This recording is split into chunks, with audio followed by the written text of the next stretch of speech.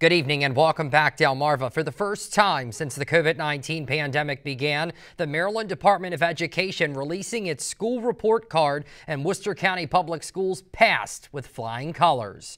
90% of WCPS schools saw either a 4 or 5-star rating across the state. Only 48% of schools saw that milestone. Chief Safety and Academic Officer for grades 9 through 12, Dr. Annette Wallace, says she thinks the thing that sets WCPS apart from other districts was the focus on caring for children's mental health, both during and on the tail end of the pandemic.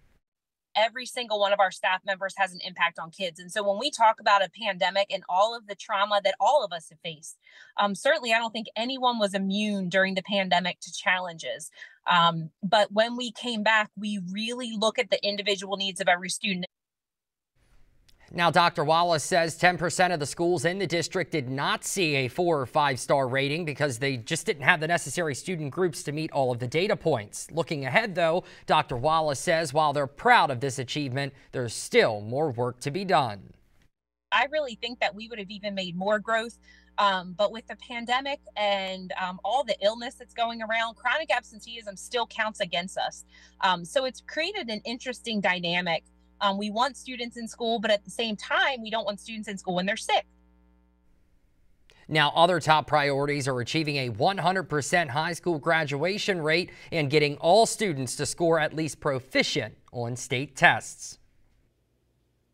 All right, let's take a look at that weekend forecast here. Going forward, it is going to be a chilly one here all weekend. We call this unsettled, not a lot of sun. It's not going to be a ton of rain either. In fact, the heaviest rains that we've had so far have already moved out, and I'll show you on the satellite and radar coming up here, but there's still going to be some leftover shower action coming in early Saturday.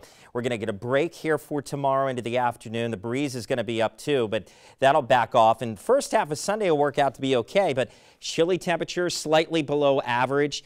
Blustery, as I talked about on Saturday, and then showers that will return late in the day on Sunday. Now, if you're watching from the beaches or the upper shore, you've got some more issues with wind, which I'll get to here in just a bit. But this was earlier this morning. We actually had a very light frost in a few spots. Now we're getting into that season here, and the growing season's getting started. We got to watch for this. But this comes from Stephen. He was at the Delmarva Botanic Gardens out of Dagsboro and caught this here. Just a very light frost in these delicate flowers. I believe they bloomed, or they're still in the process of doing so. So I don't think this hurt them completely. I'm not sure about that, but this is a great photo. I want to thank Stephen for sending that in, as we keep an eye on that frost and freeze as we go into April and early May. All right, 51 degrees. That was a high today, close to average. We started near average this morning, and it was a quiet day to start. We had the showers, and now we're getting into some more of the problems here. So we have gale warnings in effect for a lot of the area, small craft advisory for the Delaware Bay, and then inland here, coastal flood advisories for tributaries through Dorchester, Wicomico, and Somerset counties. That goes through tomorrow morning. And looking at the potential here with northerly winds that will continue to be gusty at times to bring in those problems with that minor coastal flooding. So there's 7 o'clock tomorrow morning, focusing on the coastline here, the Delaware and Maryland beaches. Sustained winds close to 20 to 25 miles per hour at times. And the peak of the wind should be around noon, and then we'll start to see them back off as we go later into the day.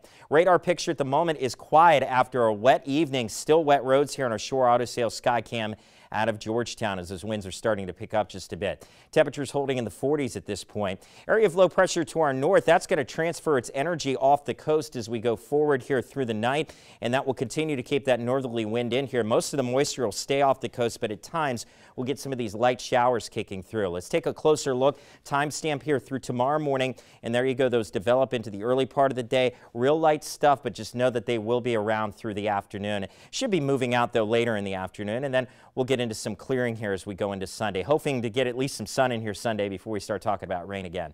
Okay, back to tonight. A couple showers around. We'll stay just above freezing in the 30s. Tomorrow's highs will be just shy of 50, but it'll feel like the 30s with the wind that will be gusty at times, especially earlier in the day. Brazier's Carpet Care dog walking forecast. We're looking at yellow pause there for the later part of the morning and early afternoon with those showers. And we'll talk a little more about the 7-day forecast coming up with my final weather, but blustery and even chillier into Tuesday and Wednesday. We've got more DSI coming up on the other side of the break. Stay with us.